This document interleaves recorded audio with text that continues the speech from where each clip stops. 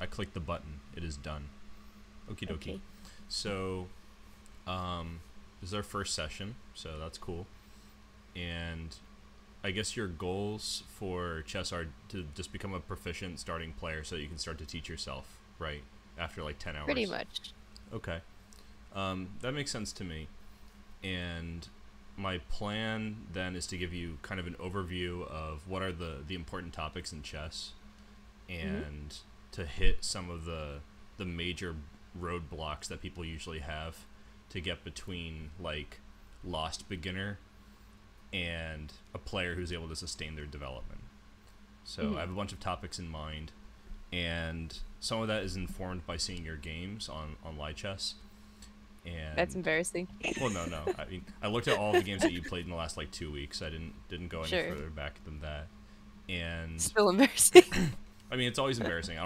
It's funny because like I stream chess, but I don't really like it when people watch my games and stuff. You know. Yeah, that's fair. I think it's just people like us probably always feel that way. There are a lot of good things, and I noticed a few. Well, actually, let's focus on one of the good things. One of the good things is that I noticed that you were training a lot of the light chess modules already, so you're working on the available free material and working on tactics, which is usually what people will recommend. You know, if you just went on like a Reddit forum or something and said, "I'm new to chess, help," they'll be like, "Solve some tactics puzzles, learn your tactics," and they might even make some bold statement like, "Tactics will get you to 1800." Like they'll give you a high rating. And that's largely true, but there are maybe more efficient ways to get to those ratings than to just grind tactics nonstop. Right. Anyway, it's good because one of the first things that I'll usually do if someone's a complete beginner, well, not complete beginner. Complete beginner is like you can't move the pieces. But let's suppose you know all the rules of chess. You're like super familiar, but you're stuck right there. The first thing I would do is usually show people like how do you do pins. How do you do skewers? How do you do double attacks? And then go from there.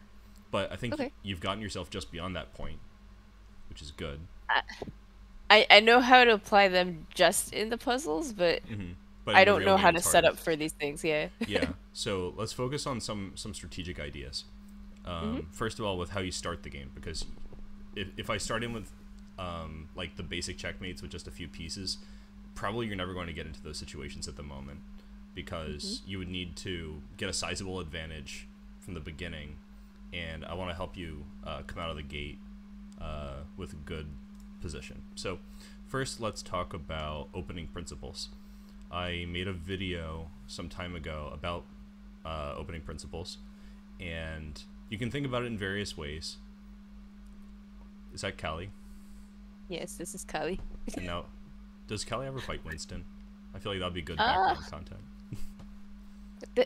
Like I cat feel fights. like she only bites if provoked or if she's like got excess energy. Okay. Yeah. Caitlin has 2 cats now, and they have like little cat duels, so I kind of like that. Anyway, so 3 opening principles. I made a video about that, but in brief, one of the important principles is that you should get out all of your pieces. You should use all of your pieces. Sometimes they'll say you should invite all of your pieces to the party, and that's something that I noticed from your games. You're not doing that, so I'll show you some efficient ways to do so. Another thing is to control the center. Yeah. And do you know which squares people call the center already? Is that just the hill in the middle with D through E 4 and 5? Yes. This is our center. Sure. And the things that are like close to it are also important in a similar way. It's kind of like it kind of goes out from there. Like all the squares are important in different ways, but a pretty good heuristic technique is just to control these 4 a lot, not just one time, but with all of your pieces several times. Okay. So that's another good one. And the last thing is that you should castle as quickly as you can. So castle early, castle often is something I like to say, because it's a little silly. You know, you can only castle once in a chess game. So anyway, so when we consider these ideas all together, you can make a checklist for how good is your move in general. Obviously, any given move that you pick could be good for all 3 of the reasons I just mentioned, because it helps you control the center, it wakes up your sleeping pieces, it helps you to castle, but then you could get checkmate on the next move. So there's a concrete element where you need to not blunder into losing your pieces or getting checkmated. But when those things are not going on, you need to follow these principles for the first like maybe 10, 15 moves. So let's see some examples. First of all, let's consider the move e4. Based on this 3 criterion checklist, how do you think this move is? Does it control the center? Yep. All right. Does it help you to develop your pieces? Yep. Yes. And does it help you to castle? Yeah. Yeah, it does all 3. Well. All right. What reservation do you have about it? It's a bit indirect for allowing castling, since it is just allowing castling by allowing the bishop out. Yeah. The castling concept is a little bit indirect. Like whenever you're thinking about, does this help me castle? It's always going to be kind of like, yeah, because it's not like you're actually castling on that move. It's just like you're preparing. But don't worry about that. Even if it seems really indirect, it's still important. I should also add that this move in particular is nice because, first of all, it doesn't have any downside compared to other moves like knight f3. You might think this is more direct, but how are you going to get the bishop out? Yeah, exactly. Eventually, you need to play a move with either the e pawn or the g pawn. It doesn't matter. So it's as direct as knight f3 is. The other nice thing about it is that this is actually part of the fastest way to castle. So how many moves minimum does it take to castle? Including the 3 castling move. before you... Oh, okay, so 4. Yeah, that's right. So what might your sample 4 moves be? Like, let's say e4. What else would you pick? Then bishop c4, and then knight f6. Knight f3. Knight f3, yeah. Yeah, and then our castling move itself. Good. So this is 4, and so how many moves does it take to castle queenside? An additional one. Yeah, exactly. So we have our kingside castling and your queenside castling. Do you already know that terminology? Yeah, I know that there's also this different notation for it. So like it's 0-0 when it's not queenside. Yeah. What? Okay. Yeah. And it's ooh if you go queenside. So okay. Right. So these are our 4. And so based on our opening principles, which way of castling do you think is preferable, at least from a beginner standpoint, kingside or queenside? Probably kingside. Why? It just happens earlier, and then you can worry about developing the rest. Yeah, it happens faster, and when you're just starting out, castling quickly is important. So a little anecdote here. I had a student some time ago who followed this advice to a fault. Obviously, you can't do that. I would regularly play a game against him where it's like I'm playing black, for example. I'd play d5. He plays knight f3. I take this. He plays bishop c4. I take this. He castles. Yeah. And I'm like, no. And then you just keep taking. These opening principles apply when there's no immediate problem on the board. So don't forget about that. Of course, it's difficult to see certain kinds of problems, and we'll get into that. Okay. Now, how about the move... let me pick another one. Let's say we pick the move f4. How's this size up as an opening move? I would think that this is more for high-level stuff that doesn't really apply to the basic heuristics. So, in which ways is it good as an opening move? You still setting up to maybe capture something on the 5 row, maybe. So center control just for e5.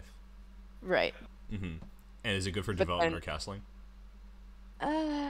It's not great, but you are also opening up, let's say, E and G3 to just make your little pyramid boy. Yeah. So that leads to more eventually castling moves. But that would be like castling in 6 moves or something, right? Because to make this pyramid of doom, you might even call it like the pyramid that Nicolas Cage will one day be buried in. Do you know about that? Sure. Yeah. He owns a pyramid in New Orleans. Anyway, which is quite strange. We can talk about that more later. But sure. So f4 doesn't directly contribute to the castling, so no. it puts you somewhat at risk.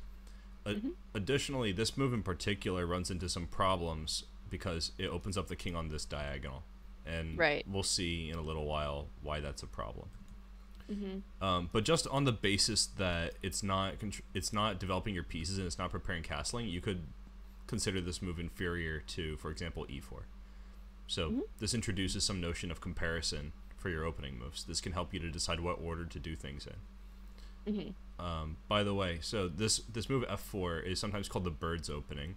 It's named after a guy named Henry Bird from like 200 years ago. You know, one of those quintessential Yeah. old dead white men. Yeah. Yeah. And it's like it's okay, but it's considered disreputable even at a very high level. Generally, grandmasters are not playing bird's opening unless it's a very fast time control where they can get away with nonsense. So these beginner principles, they'll probably serve you for the entire time that you play chess.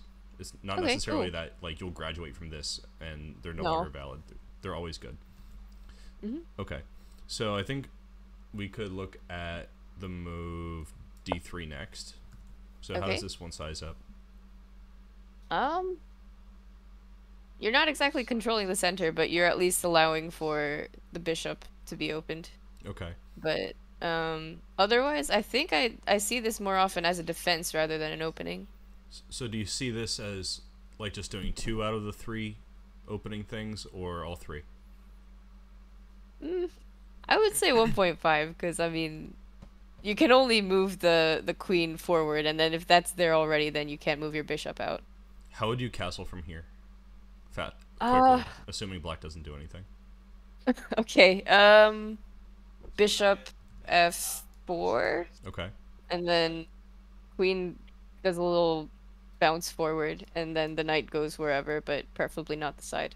Yeah, probably c3 to control the center, and then you're Right. casting on the next move. So this setup's not that bad, but you did hit on an important point that why shouldn't you just play d4? When I'm playing white, I generally will prefer to control the deepest center square that I can, because it also Right. restricts your opponent's options. When you play a move like d3, you know, I could play, for instance, e5 with no problem, but if you had played d4, I can't really play e5 without losing the pawn, which is not so good. Yeah. Sometimes you can do it, but not in this case. Okay, so d3 is actually not a terrible move, but it's definitely inferior when you compare it with like d4. So, let's look at a model game just to illustrate some opening principles. This game Okay. was played in probably like 1620 or so. It's a very old game. You might recall that the modern rules for chess were more or less tacked down in the 1500s.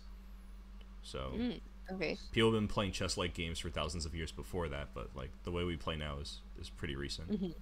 Okay.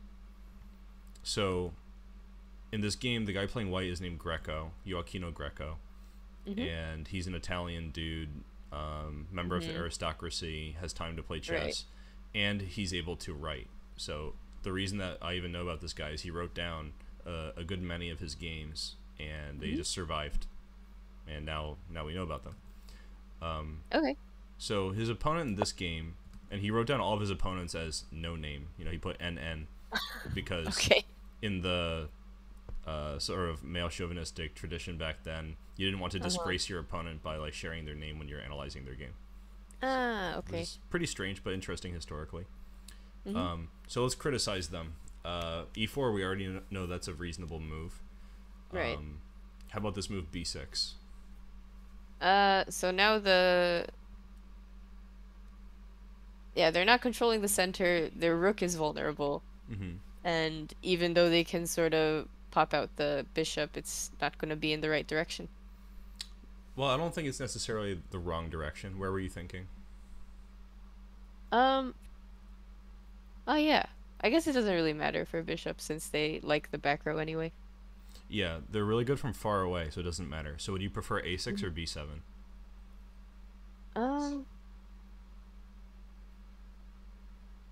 Probably a6. How come?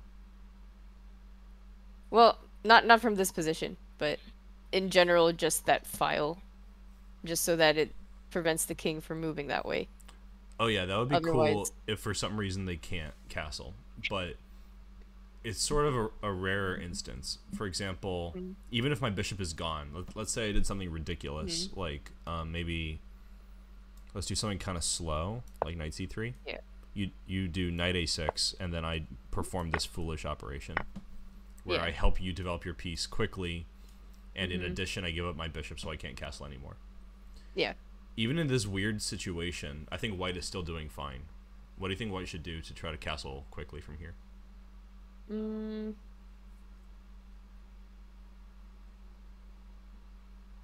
I guess.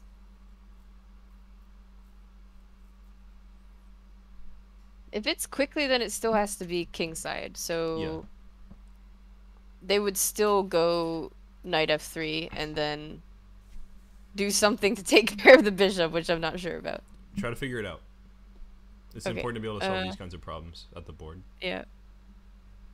So let's say we're married to the idea of knight f3. Let's pretend that that's one of our moves. Mm-hmm. And maybe black will play something like, just any developing move, like knight f6 or e6 or something. Mm-hmm. I guess you could make like the.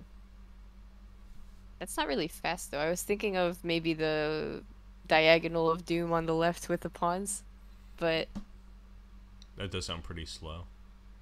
otherwise just throw the queen away. No, don't throw the queen away. You don't want to do anything drastic like that unless you get like Sure. serious comeuppance. Uh-huh. There's a very Yeah. simple solution. So let's think about it. Okay. The bishop's controlling all of these lines. Yeah. This is the problem, that we can't go Mhm. here. Is there any way to... Okay, so just put the knight back into the space in front of the king, is that it? Yeah, we could do that. There's another way that helps you get out more pieces. There's another principle here that you don't really want to So move you the can same just piece use multiple the times. knight to fill that space in front of the king, and then it becomes safe? Well, you could do that, but it's slow because we already got this piece out. Right. So I'd rather try to get more pieces involved and also solve my problem. So instead of knight f3, were you meaning like knight e2? Yeah, you could do that. So this is one option. This is the Mhm. fastest. This is kind of what I was Okay. fishing for in the first place. That you Right. do this, and then they do Mhm. something and you castle, and everything's happy in the world. Like maybe, let's just pretend they play like e6. Yeah. There, you're done. But Mhm. if you really want to do this, because it controls the center better, because it controls two Mhm. squares, you still have a way of solving your problems in this case. So let's say they play e6 again. There's another Okay. solution that's not like throwing the queen, and it's Okay, not moving then this it's back. just d3. Right. So do you see why this one's better than like knight e2? Mm-hmm. Yeah, because then that pawn's also supported by the one behind it. Yeah, and there's another one that's even more important. Another reason. Oh, and then you're also supporting the top pawn from capture from, I guess, if the pawn were to, or if the black pawn were to move to d5. Yeah. The e pawn coming into danger is very hypothetical because we defend it super well. Yeah, true. But there's one more thing that's even more important than either of those two, more than safety of the pawns. Remember, in the opening, we want to wake up all the pieces and develop fully, right? So does does playing d3 help with the development in any way? Ah, yeah. So now your bishop's open and it can go. Yeah, exactly. So here you have two probably equally good options. You can do a one move slower way where you put the knight on a slightly better square and you wake up your bishop and then you can castle anyway. Or you can block and castle as fast as possible. So these are both good options. Okay. So in that sense, putting the bishop on a6, it would be desirable if for some reason white had played many moves that sabotaged their ability to castle. But that would require them to play d4 and lose this knight somehow and not be able to block with this knight. You see how it's taking too many, there's too many criteria here for that to be useful. In that sense, it's more useful to just play bishop b7. Because when you play bishop b7, you're controlling the center, which is one of our opening principles. Yeah. So this sequence of moves is not ridiculous. Like b6 doesn't control the center, but it does help you to get your bishop to control the center. But since it only does, like, you could maybe say it's like 2 out of 3 of the good things, b6 is definitely inferior to an option like, well, I don't know. What would you play here for black? Probably F5. F5. Yeah. F5 is the mirror image of F4, right? So how does that shape up for your opening principles? It's controlling the center, right? But does it help you castle? Does it wake up your pieces? Not really. No. So Ah, okay, I probably not. see. Yeah. So So probably just go for the pretty typical, I guess, E5. yeah, absolutely. E5 is Mm-hmm. fine. Almost every Yeah. single move is fine. Mm-hmm. But I like this one, especially if you're starting out, because E5 is very simple. You are Yeah. controlling the center as much as you can, deep in their Mm-hmm. territory. You're waking up multiple pieces, right? They have all these new options, including the knight. We Mm-hmm. don't want to have a new option for the king, but it has it. Mm-hmm. And you're castling fast. So this would be better than B6 Right. if we're just considering these principal ideas. Mm-hmm. Okay. Now, next move that Greco played was D4. Mm-hmm. Just as good as E4, right? Yeah, I guess. But does it does it matter that you have two that are directly next to each other on the hill? Why not? Uh, I think it seems really good because okay. together they build a wall Yeah, of true. control, Okay. Mm-hmm. and they both activate both of the bishops. So Mm-hmm. we're fully utilizing the pieces. Yeah. Um, but what could you be worried about here? Like maybe the pawn's getting vulnerable.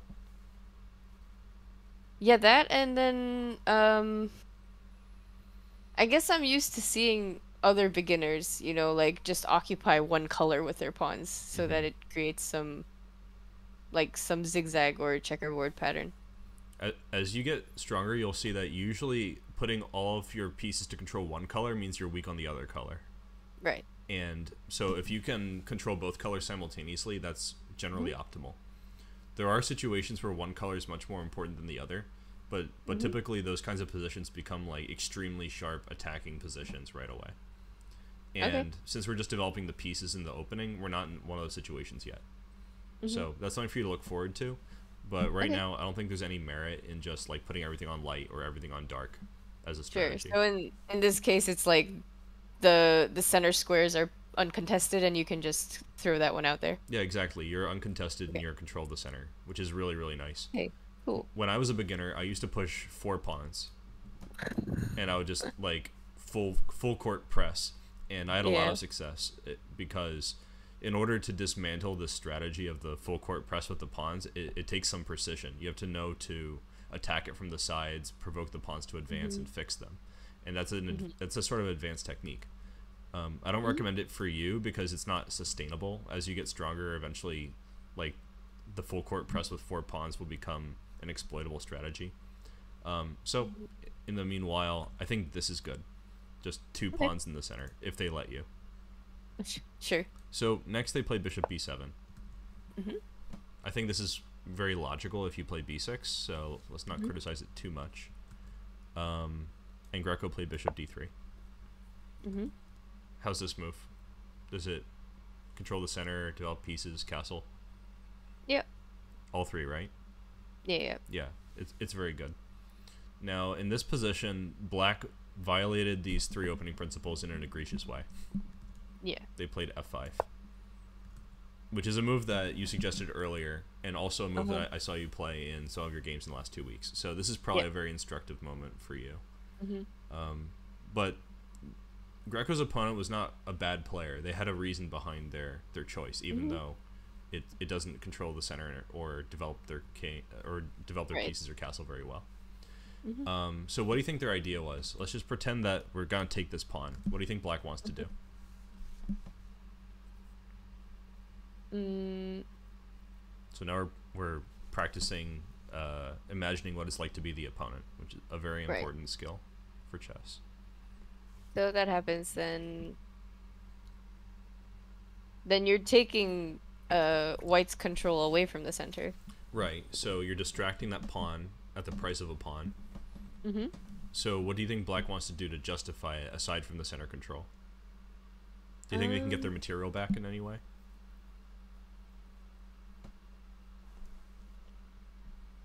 Yeah, probably they'd be attacking G2 to threaten the rook. Yeah, exactly. So, of course, Greco went ahead and took this pawn and lost his pawn on g2. So, Greco's a loser. No, just kidding. So, the reason that he did this is actually because it's in accordance with the opening principles. It turns out that because black has violated the opening principles so much, there's no way that their position can be tenable. Yeah. So at this point, we can actually switch from thinking about just developing the pieces and controlling the center to actually attacking the king. White has a good enough position to think about that now. So there's another useful mnemonic device. I've also made a video about this. It's the checks, captures, threats mnemonic. Sometimes I call it CCT. And what that means is when you're thinking about tactics or any kind of forcing play, you need to think first about how you can check the king. Then you need to think about what are all the captures that are possible. And then you need to think about threats. Threats are much harder. So usually when people are beginning, I say just think about checks and captures. Okay. But you shouldn't just randomly check the king just because No, you can, if it absolutely doesn't give not. you an advantage. Okay. The reason you do the CCT is to develop an awareness of the position. So it's to help you search for moves that are worth considering, not just to find a move to play. Okay. So let's do it in this position. Do we have any checks, captures that are useful or interesting?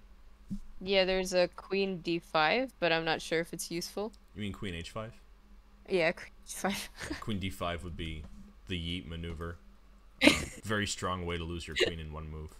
Yes. Yeah. So in a chess tournament, if your opponent makes an illegal move, they have to put it back, but then also follow the touch move rule if they can. But I think they recently changed the rule so that in Blitz, if your opponent makes an illegal move, you can just let it stand, like 2 moves later. So you could like let them play queen d5 and just take it and be like celebrating. Anyway, it's a ridiculous rule change. So anyway, there's queen h5. Do you think it's worth looking at other options before we analyze this one, or do you want to start seeing what the consequences are? Ooh, I don't think I see any other direct checks right now. And there's also no captures. So this is really the only move that's worth considering. Sure. Sometimes when you are calculating what to do in a chess game, it's good to follow your intuition a little while. Like if a move seems really promising, you should give it a little bit of calculation on the front end. You don't always have to like rigidly always like make a list of moves to look at and always do the checks, captures, threats. You know, if something looks good, you can just start analyzing. But if you start to find problems with that, you can back up and then try to use these mnemonic devices again. Okay, so let's say we play queen h5. What do you think black is going to do?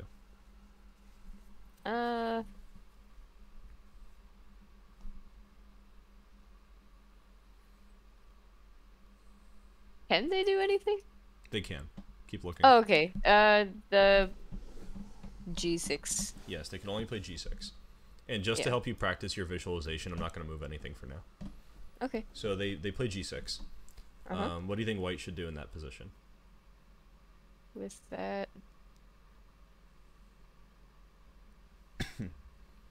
Well,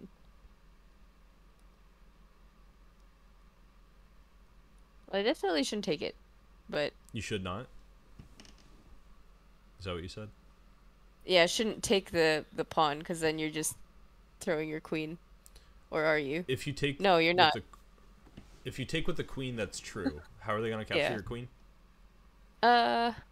With the pawn at h7. Yeah, that's right. So if you take with the queen, that's true. But you have other options. Okay. So then... The search for options, I call it the candidate move search. So, again, it's a good time for the checks, captures, threats. But, of course, you can include other moves in your search. Yes. So... Wow, my brain feels super smooth right now. It's okay. I don't think you've really done anything like this before, right? You'll get better at it as we go. In fact, when we're done with this, I'm going to make a custom worksheet for you, and I'll send it to you so you can solve it during the week, and we can discuss it later on. Cool, thanks.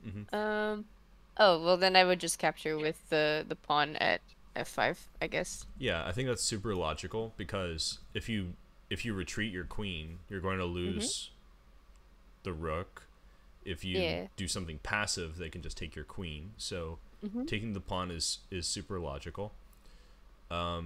What do you think black would do in that position? Black would probably want to take back because that's a very far in pawn, and then it would also be attacking the queen. Yeah, that makes sense. But I think But white has then an they easy could also solution just take the rook at h1. at h8. You mean like Uh, white would take a rook or black? black. Oh yeah. So they could also do that. Mm-hmm. So but I think it was white's move in that position. So we said queen h5, Ah, okay. g6, Yeah. pawn takes, and you suggested that they take back, right? So they can't take the Yes. rook yet. No. So when they take this and attack your queen, what are you going to do? Uh, This is already a little bit deep, but I think it's good to push yourself here. I'd probably still take back because then I force a check again. Right. Yeah? Do they have Okay. anything to do after that? Uh, I don't see anything, no. No, there's nothing. It's checkmate. In fact, you have two different checkmates. So Okay. what are the two checkmates in that position? Uh, Well, which one were you so thinking of if just now? Oh, okay, yeah. So I was just thinking of the queen one because the queen was already there, but Mm-hmm. there is also the bishop, Yeah, right. and it accomplishes the same thing. Mm-hmm. Yeah, so we have two different checkmates there. This is a really encouraging sign. Whenever I see something like this, I like to follow the path a little bit more. I don't usually back up and Right. look for other options when I have something so promising. So Mm-hmm. black actually cannot take on g6. Mm-hmm. So probably their idea was to take the rook, like what you said earlier, right? Mm-hmm. So if they take the rook, what are you going to play?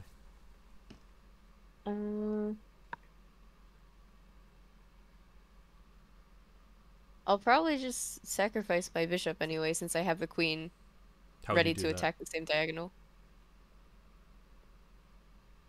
What move? I'm not sure how you're So, going to sacrifice it. oh, so they didn't take my pawn, right? No, they did not. Then I would take theirs. And what would they play? Hmm.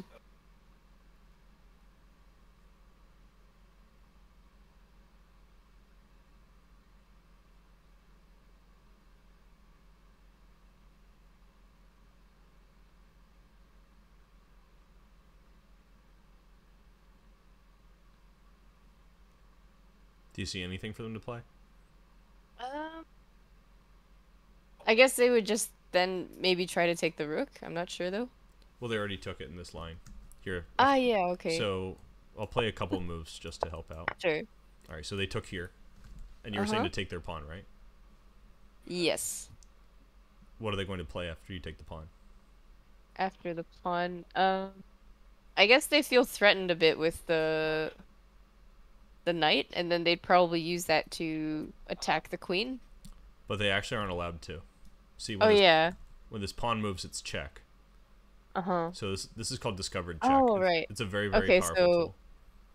so then That's yeah, it. it looks like the only thing they can do is cry. Yeah, they can only cry. Exactly. So this is actually checkmate. And you have another checkmate in this position too.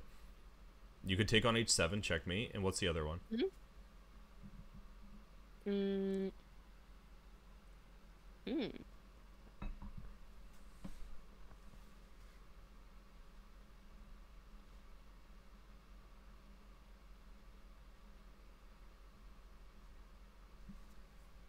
Oh, I could just move the pawn forward. Yeah, this is also mate. Nice. Yeah. So these are our options. I kind of like the one where we don't take anything. Just it's fun. Yeah. So this is the refutation for their idea to take the rook. And this shows that black really, really messed up.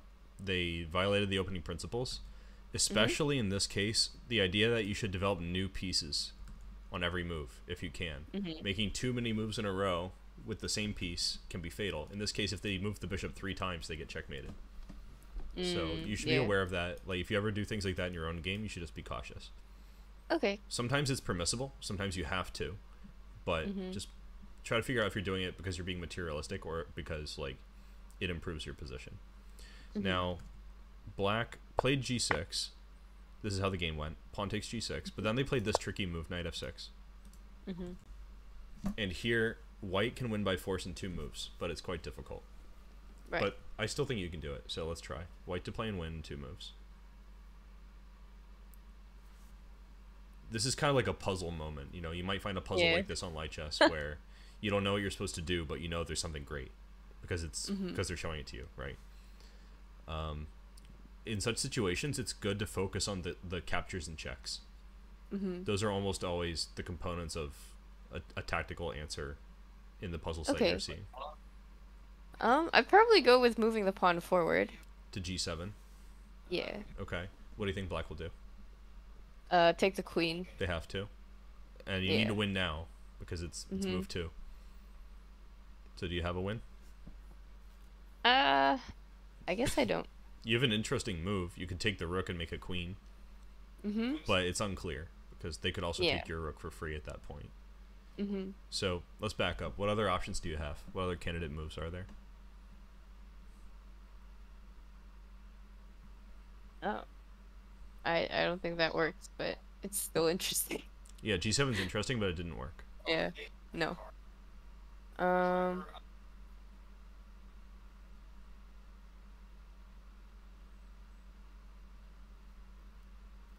Do you think it makes sense to move the queen? The moment, I don't know. I mean, if the pawn moves, then it's a check. But then I don't know what else I would move to force another check, unless the next move is just setting up for the checkmate. Yeah, maybe your first move has to set up the checkmate somehow. Okay. Just to help calibrate your intuition, if you move the queen, this is giving black a free hand. It's not necessarily posing them any special issues, because at that point they don't have to worry about their king getting checked on the light squares. They could probably take your rook on h1 or do something different. Like, it doesn't really matter at that point. So it's kind of now or never. G7 didn't work. So what's the other move that stands out as a way to attack the king?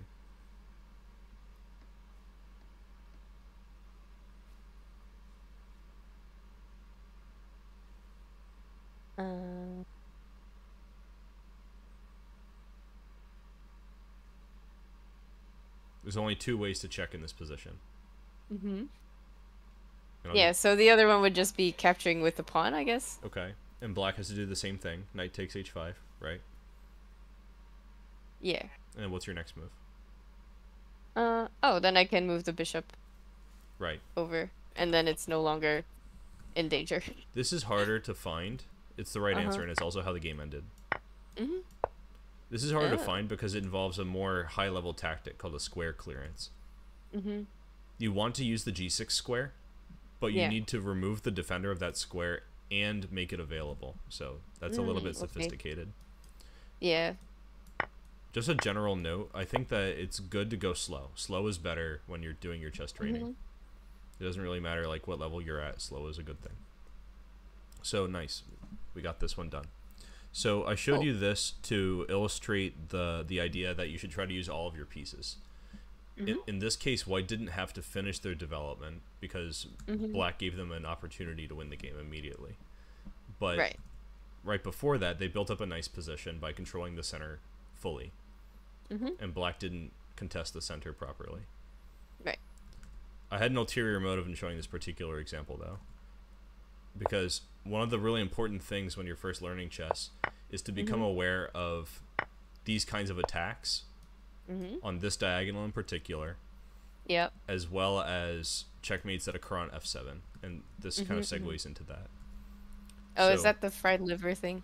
Not, it's the scholar's mate and the fool's mate. Let's do a thought experiment first. I'm going to add a couple chapters here. If you'll just give me a second. How am I going to do it? Okay. It's going to be a weird thought experiment. So, in this diagram, it's the same as the starting position, except I've removed the d pawn. Let's imagine that black gets the attack on the king right away for free. Maybe I could edit the position again. No, I'll just add some extra moves. So let's pretend that they play like some nonsense moves like this. And now the white king is in danger. Just as a thought experiment. How bad is it that the d pawn is gone? Like, how many ways do we have to save our king? I can see 3. What are they? But so there's c3, rook d2, not rook, bishop d2. Right. Queen d2. Rook d2. Okay, and queen d2. You have 2 more that you missed.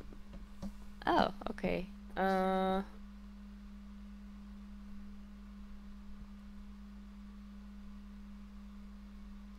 Oh, there's also knight c3.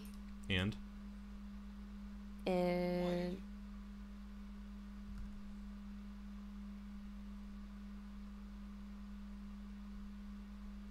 Oh, knight d2.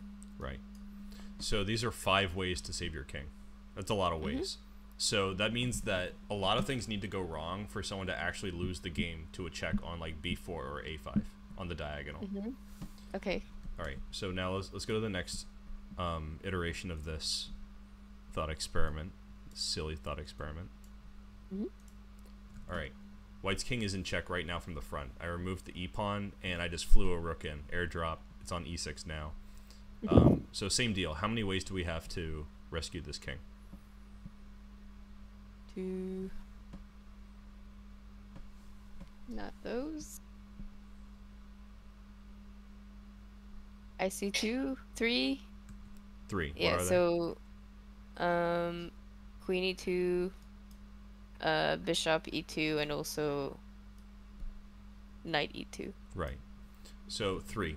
Not a lot of ways, but you would still need kind of a more than a minor disaster to not have a way to block the check here. And I should add that blocking is usually the best, especially blocking with pawns. That's something that you can immediately incorporate in your game. So if someone checks you and you can block with a pawn, that is usually pretty great. Okay, now the next part of our silly thought experiment, you probably already know what's coming at this point. Oh, I messed it up a little bit. Let's add a couple silly moves here. Okay, sure. All right. So the king's in check. How many ways do we have to save the king? 1. So there's g3. There's g3. There's g3 and there's g3. Yes, that's it. So we have only 1. So how easy do you think it is for there to be a disaster on this diagonal? Very. Very easy. So this is also part of why you should generally not move the f pawn in the opening. It opens you up for this kind of special disaster that's sort of baked into the cake of how chess is set up. So let's see. So on either side, is that true? On either side, yes. It applies almost equally well. In fact, possibly a counterintuitive example. The first side that can give a checkmate in chess is black. This means that when you go first, you have the first chance to make an error. I've seen many games start like this. Actually, let's see one of my games from when I was in university. When I was a freshman, I think, I traveled to Princeton for a tournament, and I played against one of Princeton's teams. And my opponent started with f3. I was very suspicious because, uneducated though I was, I knew from experience that this was not a good idea to play f3. So, what move would you play here for black to try to open up chances to exploit f3?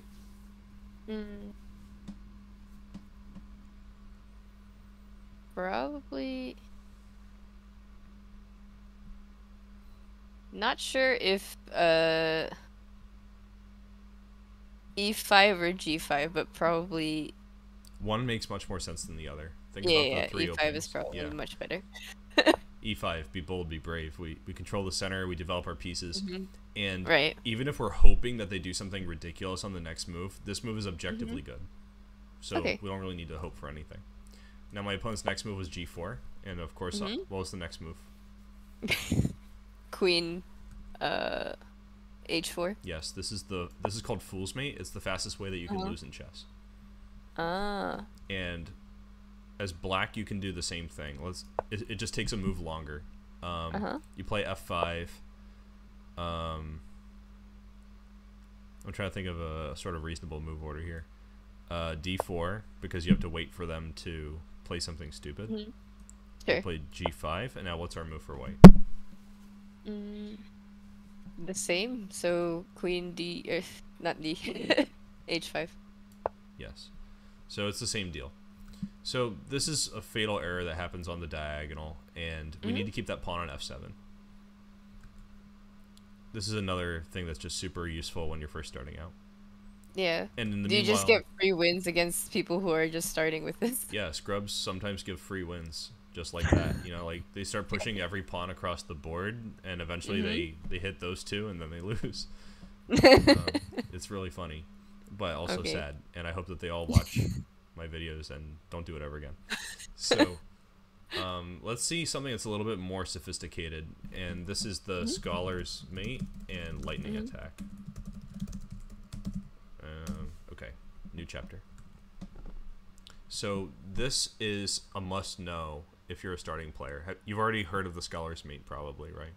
Yeah. Okay. So it's a must-know because, first of all, you can Google this. So many people who don't know anything about chess, they might just go hit the Google, how to win quickly in chess, click on the first thing that they see, and it's almost guaranteed to be Scholar's Mate. I've never actually Googled it, so I don't know for sure, but it's probably a Scholar's Mate video. It's super easy to do in the sense that if you have a relentless focus and resolve on attacking this one particular square, eventually your opponent might just let you do it. But the problem with it, and the reason you don't see it at the top level or even in the mid level, is it's not forced by any means. So let's just see how it happens. It starts with some good opening moves, which I recommend for you for both white and black. And the suspicious activity will usually begin with a queen move. Okay. Let's say this one. We're going to see a bunch of different versions of this. And in the process, also get some practice with checkmate and defending against checkmate. So when you see this move, it's quite sus. But there's no reason to panic because how does this move check out with your opening principles? Like That fits. It does? Yeah, I mean, it's still controlling, or it's defending e4, Yeah. and you are setting up for queenside castle. Right. Which is a little slow, but still castling. And it develops your pieces. Kind of. Right, exactly. So there's a caveat. Usually when people say develop your pieces, there's like a specific order that's pretty good. Usually you want to develop your knights because knights don't have a lot of options, so we kind of know where they belong. Then bishops, because after a few moves you know a good spot for your bishops. And then you want to castle and get your rooks into the game. And the queen generally comes last. So starting with your queen is an exception to the opening development rules. When you start with the queen is vulnerable because it's too high value. So usually you should hold off on that one. Right. So even though this looks like it at least tentatively follows your opening guidelines, it's actually quite problematic. So that being said, what's a move for black that would just, follow these rules in a nice way?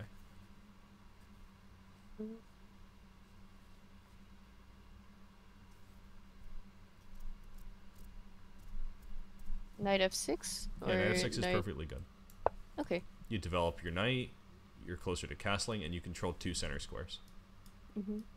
That's all really good. Cool. So the Scholar's Mate player, who only knows this because they Googled it one time, will almost for sure play the move bishop c4 next. And this is quite sus because I think it's pretty clear when you see them attacking all the light squares like one after the other and not like quickly castling their king or moving their knights. You kind of know like they're trying to do something. So let's see just a ridiculous move from black to illustrate white's idea. Alright, it's white to play and win in this position. Ah, okay, so then that's just bishop f7. And that's game over?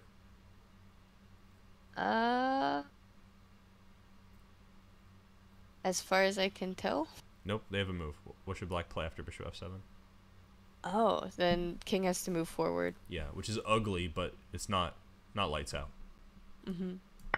They're surviving. But when you see a move like bishop f7, it's very encouraging. You should probably make a couple more candidate moves, look at a couple more forcing options. So what else could white do that's forcing?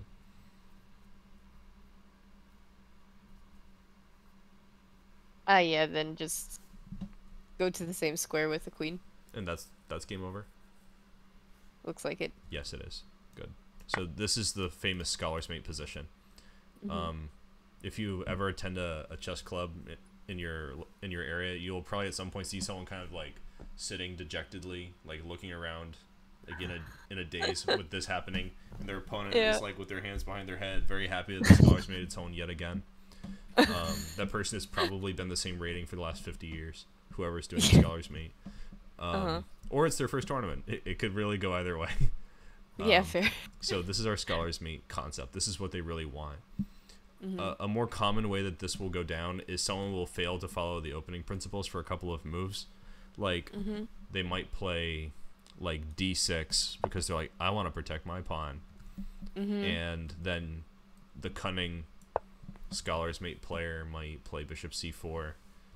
And black might do something like, it's time for me to use my horse. Ride on, horse. And then, like, master strikes. So that's typically how it will go.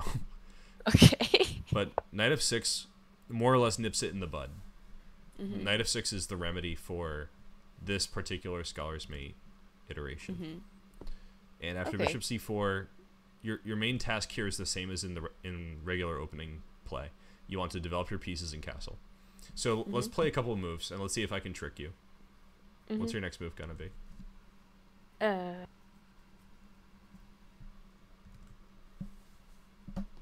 Then would it just be bishop c5? That seems perfectly good. Let's say I play, for example, g4.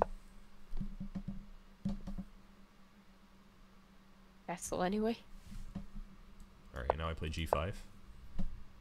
Ah, okay. I don't know why I said that. Well, keep thinking. Okay. This is the kind of thing that people who do scholar's mate do. They'll throw their stuff at you. And then when it's over, they don't have anything else. So you just have to survive for a few moves. So if he takes the rook, then I just take back with... The rook? No, the knight. Then I take back with... I guess I'll take back with the queen, so I'm not exposing my king. That makes sense. Do you know the relative value of the pieces, though? Yeah. Okay, so what's the hierarchy? Pawn less than knight and bishop. I don't know if there's like a lot of difference between them. Okay, so this is probably a really big thing for you. So with most people will consider the pieces to have a fixed numeric value. Okay. This is not true, but it's a really good guiding line when you first start. So you can take the pawn as the base unit. Just say it's 1, right? We could make it any number we want, but 1 is easy. The knights and bishops are about 3 times as good as a pawn. So if you sacrifice a bishop or a knight and you get 3 pawns, that's often pretty good. If you trade a knight for a bishop, that's usually about equal. But if you give up your knight for a pawn or your bishop for a pawn, or even 2 pawns, that's usually not very good. Right. The rook is stronger than the bishop and the knight, but not twice as good. So you might say 5.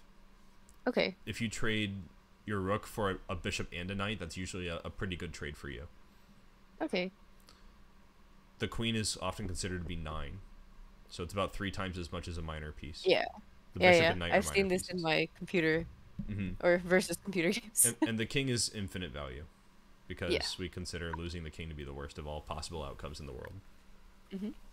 So there is some wiggle room. Like, some people have gotten very academic and said the rook is worth 5 1/4, the bishop is worth 3 1/2, the pawns on the edge of the board are worth 0.75, the queen is worth 10. Like, there's this kind of academic discussion sometimes, but in the end it doesn't matter. You just have to know that certain kinds of material balances are better than others. So I would not give up my knight for a pawn in this case. Okay. And this leads you to just one move that's good. So the knight can go in all these different directions, but only one of them really makes sense. Yeah.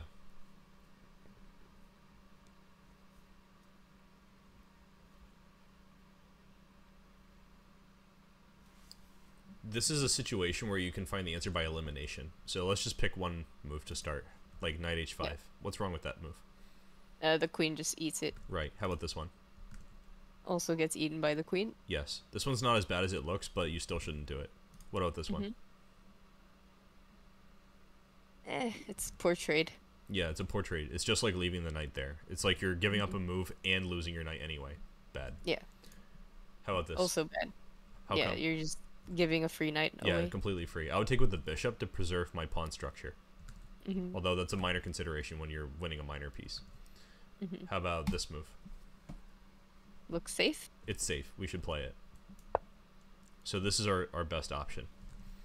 It looks kind of bad. You're like, ooh, I'm moving backwards. Not good. I don't like backwards, but it's perfectly good. It's nice. Okay. You will come out on top because their pieces are just very weirdly placed. In fact, right now we're threatening to take this pawn, so they should probably defend it, like maybe like this.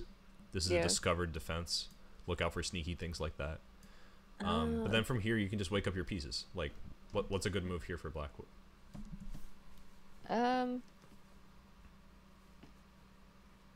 Yeah, maybe just d5. No. If you count the attackers and defenders, you'll see d5's not good. So try to make a habit of counting those. Oh, so it should just be. Okay, so you shouldn't leave your pawns hanging like that if they're gonna be attacked by, I don't know, 2-3 pieces. Yeah, if you put it there attacked like several times, you don't really want that to happen. Sure. You might want to prepare that move because it might be a good move, but it'll just take time to make it work. Okay. Then knight c6. Yeah, this is an excellent move. In fact, this move comes with a threat, a positional threat. It's not like you're winning, but like it's a nice thing.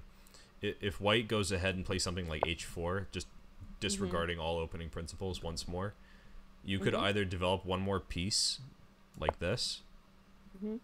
Nothing wrong with that. Right. Or you could try to give them problems immediately. Yeah. And here there are wrong answers to the question, what do you do with your queen? You know, we want to take that one. So let's pretend that they do something like queen e3, the worst of all possible worlds. What should black do? You have a very strong move here. You have multiple, but there's one that's the best. Okay. Then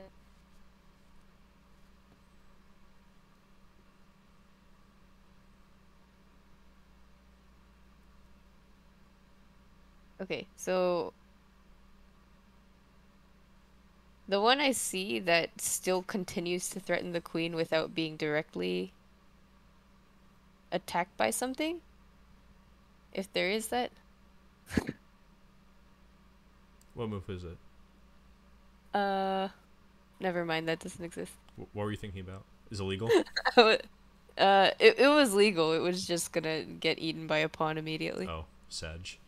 Well, just humor me. What were you gonna say? Knight f5. Okay, knight f5. Yeah. It could get taken by a pawn, but actually it has a consequence. If you play knight f5, and they take it, you actually have a good move here still. Ah, okay. Then I'll just eat the queen. Right. This is called a discover attack. We move this one out of the way to discover the queen. The problem with this one is that they won't take the knight. What do you think white would actually do here? Yeah, then the queen would just take the bishop instead. Yeah, the bishop doesn't have any protection. Otherwise, this would be a pretty good idea. An example of your idea succeeding might be this one. Because you both discover an attack on the queen and protect the bishop. Oh, okay, yeah. But this is still not the best move. You have one that's way better Yeah, than 'cause that. it's still threatened by stuff. Try the checks, captures, threats for this. Yeah, then I'll check at knight c2. Yeah. And how much material are you going to win? The queen. Right. Or the rook, but why would you ever pick the rook? You would probably take the queen. Yeah. So in terms of points, how many points would you earn? Let's say I just do 9. something silly. You don't actually earn 9 because of their next move. Yeah, because then it's 6. Yeah, exactly. So this is a good way to kind of evaluate your material winning options. You can just add up how many points you get, subtract how many you lost, and that gives you a ballpark idea of how good your position is at the end of the variation. Of course, there are exceptions. There are like infinite exceptions to that idea, but it's a good place to start. I would take Okay. with the knight just to keep things spicy. Okay, so this is also a formation that's pretty common. Mm-hmm. You would think that it wouldn't be common because it's so bad for white, but you know, it's a thing. And this is called a Okay. royal fork because it attacks the entire royal family, king, queen, and whoever this guy is. I don't know how it's related to the king and the queen, but you know, somehow they're in the family, and it's a royal fork. He's the queen's secret lover. Yeah, probably paramour. So, Mhm. knight takes c2 is definitely the best move here. So this forces them actually to retreat all the way. And this is nice because it means that they wasted time in the opening, and you can start doing stuff like maybe you could prepare d5, that move that you wanted to play. You could play like c6, and then like they play whatever, like I don't know, maybe they'll play like this one, and then you can go ahead and play that attacking move. Attack the bishop, control the middle, very nice stuff. Okay. Okay, so this might seem like sort of a rabbit hole of like lots of things that are maybe never going to happen, but trust me, these things are quite common. People will try to scholars mate you over and over again as long as you are rated below like 1500. Like it's gonna keep happening. Okay. And they have many ways to attempt this nonsense. I think that the most dangerous way that someone can attempt to scholars mate you is like this. This is called the lightning attack because it's sort of like a faster version of the scholars mate. Right. And well, just to illustrate the danger, what do you think black should play here? So the pawn in the F file is already pinned, so you can't move that. You wouldn't want to, but yeah, it's also pinned. I would still probably go knight F6 to attack the queen. Right. And this is one of the pitfalls. What's white's best move here?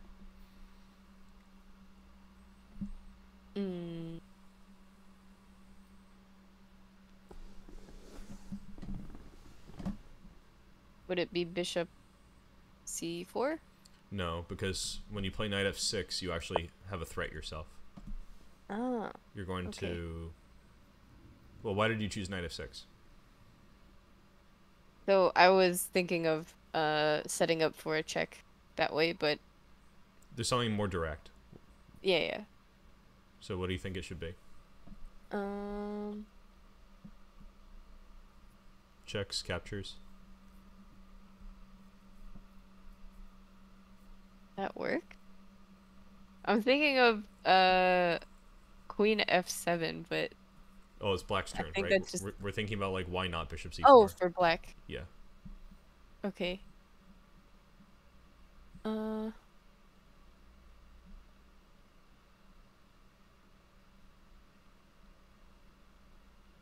I think you can flip the board for yourself, too, if that helps you to keep an eye on things. I generally don't flip the board ever, but, like, it's up to you. It looks like I can't, so this is fine too. Oh, okay. Sorry about that. No worries. I didn't mean to, you know, hype No. flipping the board for it to not even exist.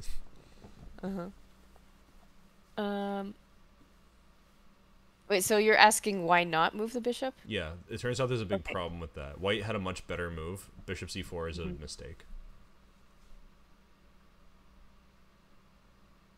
Oh, okay. So the reason you chose bishop c4 is we just saw that there's this checkmate threat, right? Right. When I'm thinking about defending my king, the first thing I think about all the time is captures. Because that's usually the most aggressive way to solve your problem forever. Like, just capture the piece that's bothering you. So here, Yeah. can you capture one of the pieces?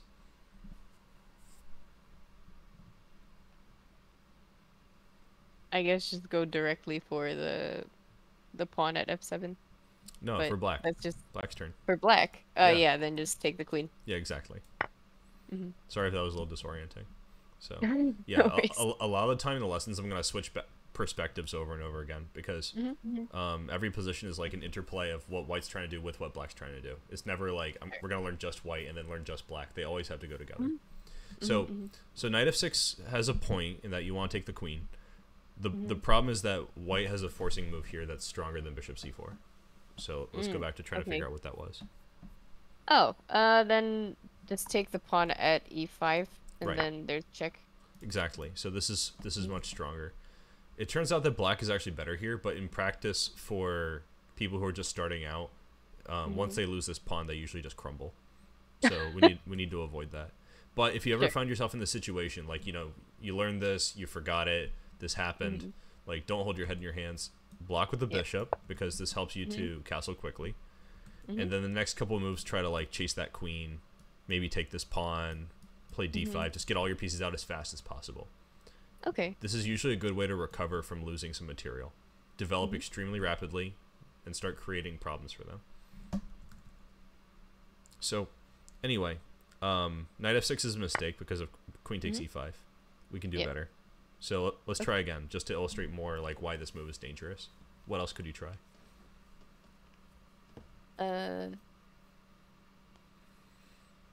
G6. This is probably the most common mistake, and and it's also the reason they call it lightning attack. So Yeah, because then you can still do the same thing. right, and then what's your next move? Let's say I block with the queen just for fun. Yeah. Okay. What do you do now? As white. Wait.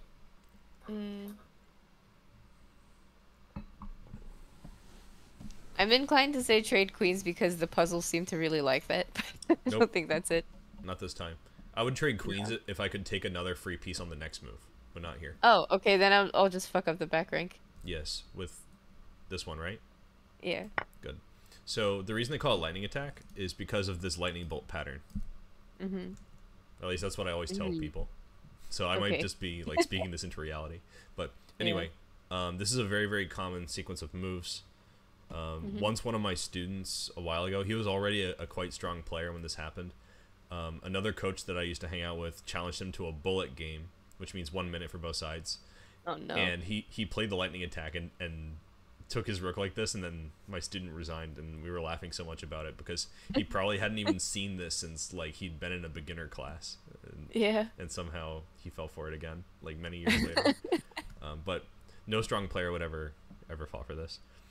Which doesn't mean that it's like beneath attempting the scholar's mate a couple times for yourself, just to like, have fun with it as just white. to see it. Yeah. By the way, scholar's mate really doesn't work with black.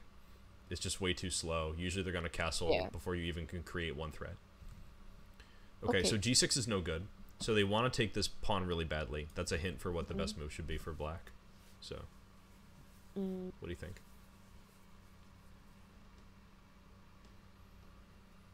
D6? D6 is pretty good.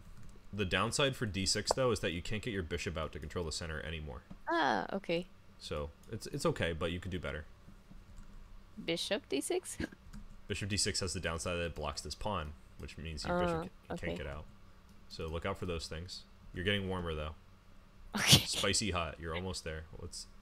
We can develop a piece without blocking anything and protect e5. Yeah.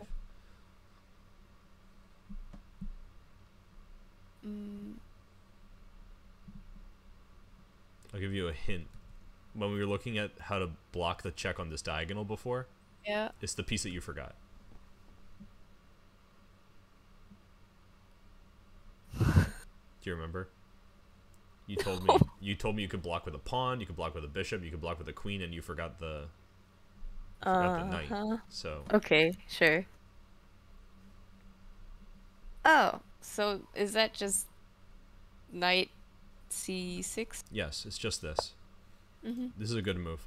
Protects the pawn, and you're also lining up this future idea to go take this pawn. So, I actually noticed in your games too that you often will miss opportunities to develop these knights in good ways, similar to this. So pay special attention to this one, even though it seems like kind of basic.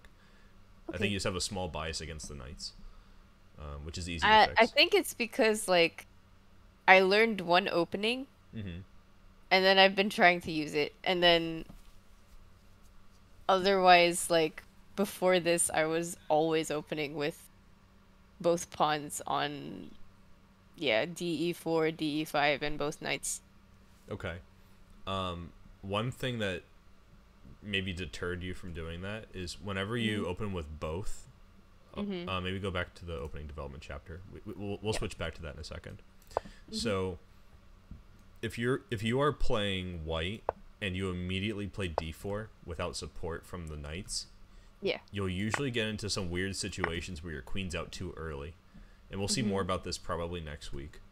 Sure. Usually if your queen's out too early, it disrupts your ability to finish development because you have to start defending Mhm. your queen. Mhm. Mhm. So if you want to follow that same strategy, because it does follow these opening principles, do the knights first, Yeah. like this. Okay. And then you can go for a move like this. Yeah. Because now when they take, what piece are you going to take with? Uh, the knight on the right side. Yes, on the king side. Yeah. So this is a better way for you to try to develop your pieces. If you bring the knights first, the same strategy works, even if they contest the center with e5. Okay, now coming back to this, yeah, just be aware that the knight, don't be too biased against those knights. Yeah. Alright, so we successfully defended one of white's tricks. Now, they can threaten checkmate right away. What do you think white should do to try to threaten the checkmate? In chess, a threat means a move where on the next move they can do something that's useful. Mhm. It has to be on the very next move to be considered a threat. Okay, so then would this be the bishop c4? Yeah, it's bishop c4. So this threatens checkmate right here with the queen. Mhm. So now here we have a new challenge. How do we defend this one?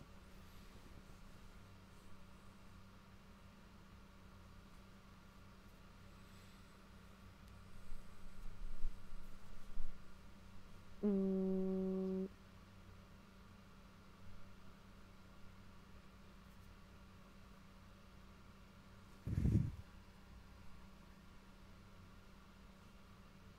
So I see that the king is kind of boxed in by whatever's to the left and right of it right now. Yeah. I can't move the pawn because then I'll And just die. you also don't want to. Like, we've already Yeah. seen that's not so great. Yeah. Yeah. So The f I pawn's the only guess. problem that has. The f pawn is the only pawn that has this kind of problem, by the way. Like, we don't have Mhm. any kind of general bias against the other pawns. Sure. At least not in the opening. Okay.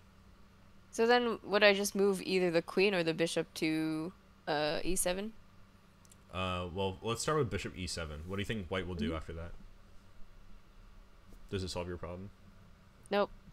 No, they'll play queen f7. Yeah. The end. Good Yep. game. You shake hands. One of us Mhm. cries. Queen e7, it actually stops it. Okay. But it's not perfect. No. The problem with queen e7 is that it's obstructing your bishop. Mhm. And in addition, white can change their strategy and play knight c3 and knight d5. Because Mhm. you are now kind of stooping down to white's level and developing your queen too early as well. Right. So we should try to hold back on that until the moment of clarity. Okay. So there's another move that defends it. We still didn't find it yet. It's not a queen move. It's not a bishop move. Okay. Ah, okay. Knight h6. Knight h6 works temporarily, but you're developing away from the center, and this opens up a new possibility. Let's play like one move. You know, let's say I play d4. What's your next move?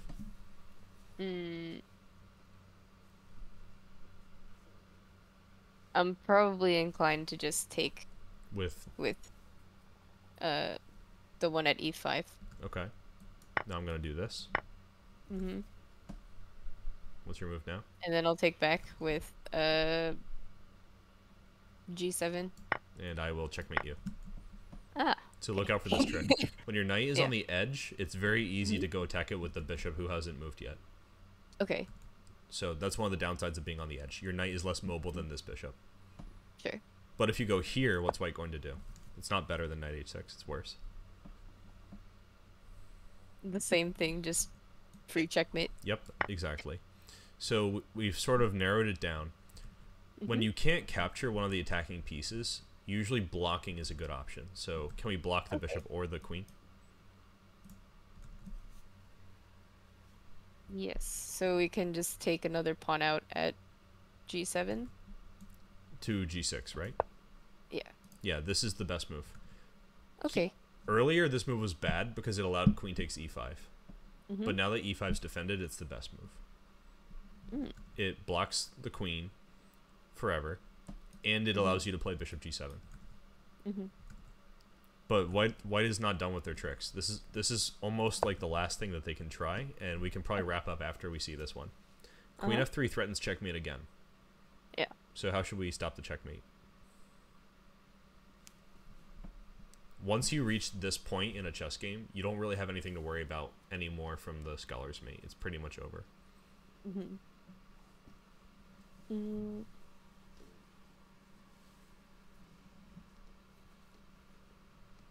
So they're attacking f7 again. Correct.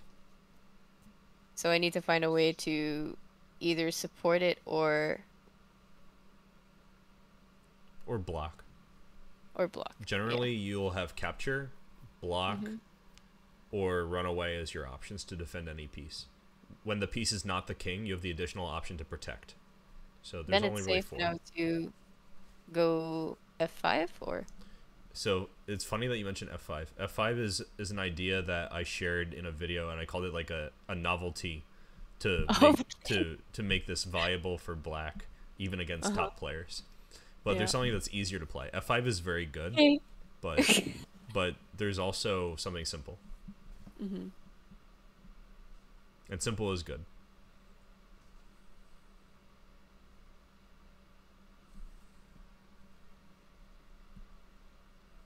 The idea with f5 is something outrageous. It's like they take it and you throw in knight d4 and you're counterattacking them. It's a sacrifice and it's insane. Okay, sure.